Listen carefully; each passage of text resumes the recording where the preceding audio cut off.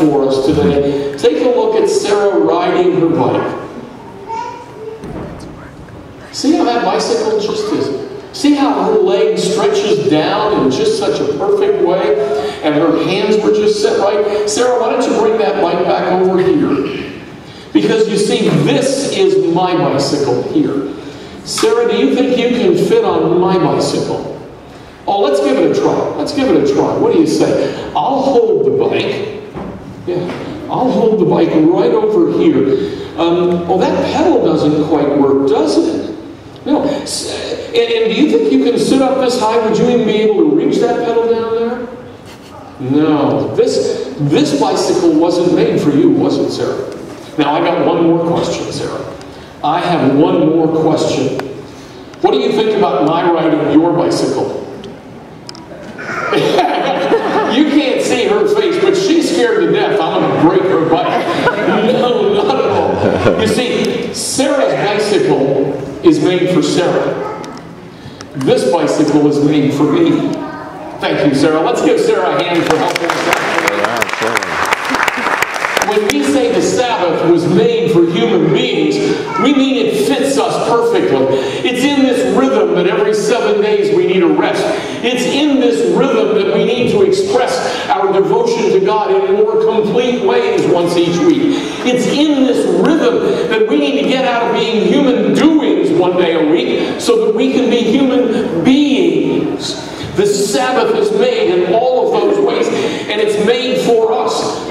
As difficult as it would be for Sarah to ride this, is as difficult as it would be for you and me sometimes to try to keep a Sabbath that had 248 rules to keep that day. And it's a whole lot easier for Sarah to talk about how much she likes this bicycle than it is for her to talk about how much she likes this bicycle. As good as that bicycle might be for her when she has grown, it's no good now. God made the Sabbath just for us. Amen. See, the Sabbath was made for us. You may remember the story of this bicycle, because this bicycle was made for me. Do you remember my telling you this story a while ago? That this frame was hanging around our house. Our son had bought it because he was going to build himself a bicycle, and then he found one for sale that he liked, so he bought that. And I'd had the frame around the house long enough, so I said to our son, Olin, you're going to build me a bike for my birthday. Take this frame and build a bike. Oh, and by the way, you got my credit card. Build me my bike up like a good one. So this bike has got great stuff. It's got Shimano something or others. Brakes. It's got Bontrager tires. It's got perfect brakes. It is just a perfect bike. It's built exactly for me.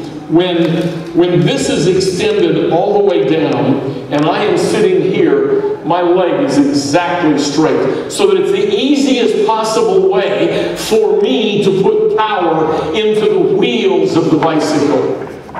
It's built so that my hands fit out here at the perfect distance.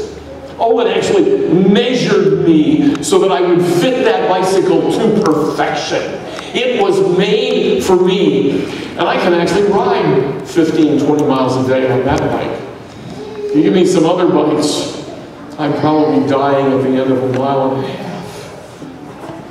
See, it was made just for me. Oh, folks, the Sabbath was made for you. And it fits you perfectly. Every part of your being is designed so that it fits the Sabbath perfectly. And the Sabbath was made so that you can revel in it, rejoice in it, enjoy it.